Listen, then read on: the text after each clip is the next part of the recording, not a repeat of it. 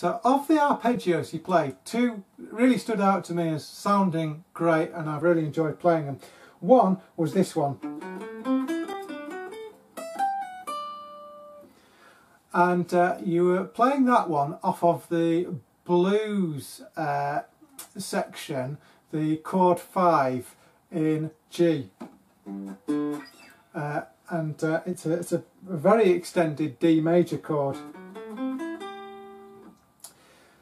But because the blues is such a mystery to me, the first thing I did was went, well, hang on a minute, what are the actual notes? And what I noticed is they're all the notes of G major minus the third degree of the scale, the B. It means also that it can only be G major. There are no, there's not a second sharp in it, and there's no flats, and the C is natural, not sharp. It can only be G. So the first thing I did was I thought, well, hang on a minute. It doesn't have to be blues. It could be anything in G, couldn't it? The other thing I thought was if you count it and you go 1 and A, 2 and A, 3 and A, 4 and A. That's the kind of obvious way to do it. Triplets, 1 and a 2 and a 3 and a 4 and a. But what if you didn't do it in triplets? What if you did it in 16th notes? Then you'd get 1 E and A, 2 E and A, 3 E and A. Little bit on the end there. And if you do that and you look at each crotchet or quarter note, then you get not a full a triad, but you get something else in it as well. So in the first case you get a C. Well, C added to, oh, bloody hell, I'm getting another text. C added to a D major is a D dominant. So we've got a D dominant there. Then the next one is an E, a G, a D and a F sharp. Well, wait a minute, if you take those notes, we're right back down to the previous arpeggio in the previous section, which is the E minor 7 add 9, the only difference being that in this particular case we've got the B, and in the blues one, the B is missing. But that's okay. The 7th is still going to determine what chord that is. The third crotchet, oh, by the way, that's how I would play the E minor 7 add 9, and I play it all the time. I have got so much mileage out of it.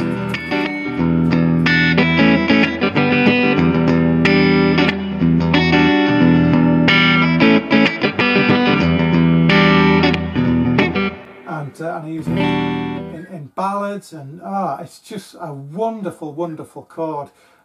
So that might be why I like the other the other arpeggio so much.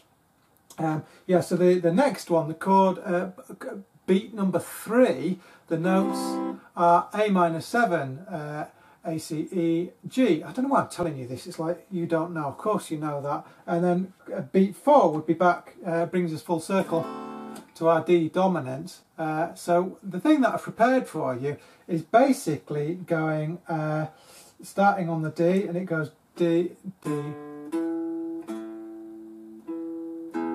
2, 3, 4.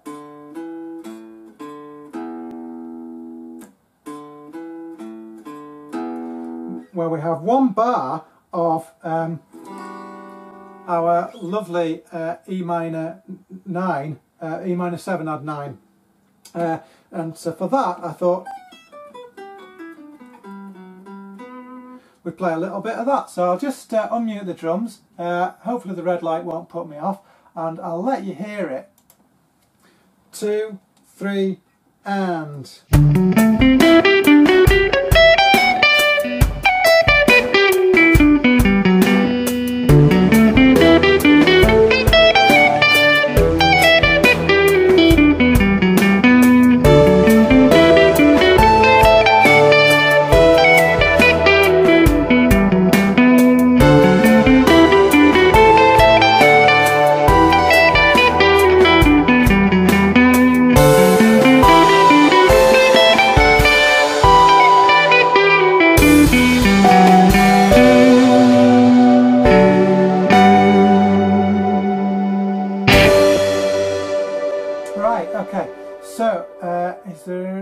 anything else I wanted to mention about that.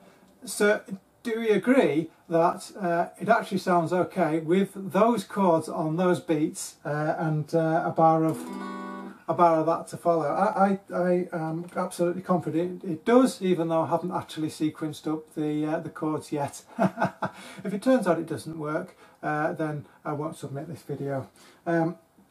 So that's one thing, but then the other thing is that I'd said this.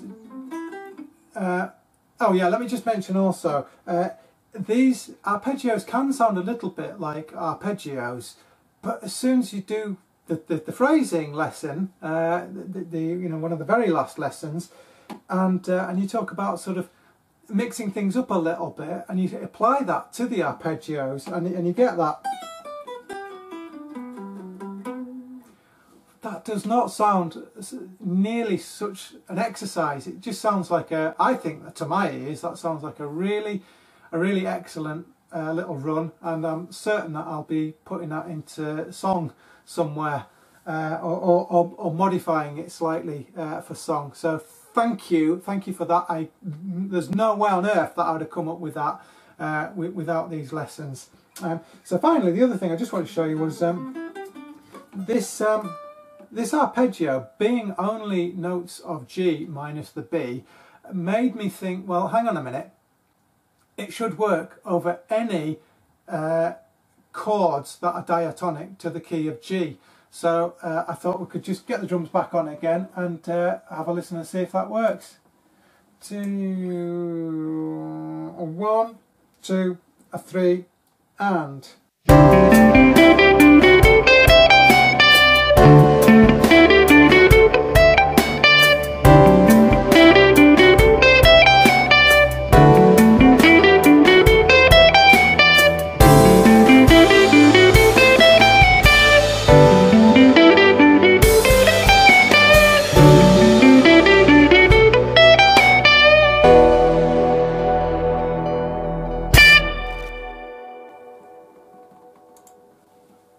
That sound all right.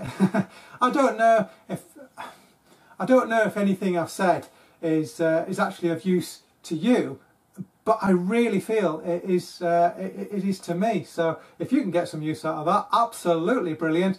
But I'll probably be slapping a bit of this, that, and the next thing into future songs and whatnot. I'm very excited. So I shall go and do a little bit of Keith Wyatt's lessons and see if he can demystify the blues for me.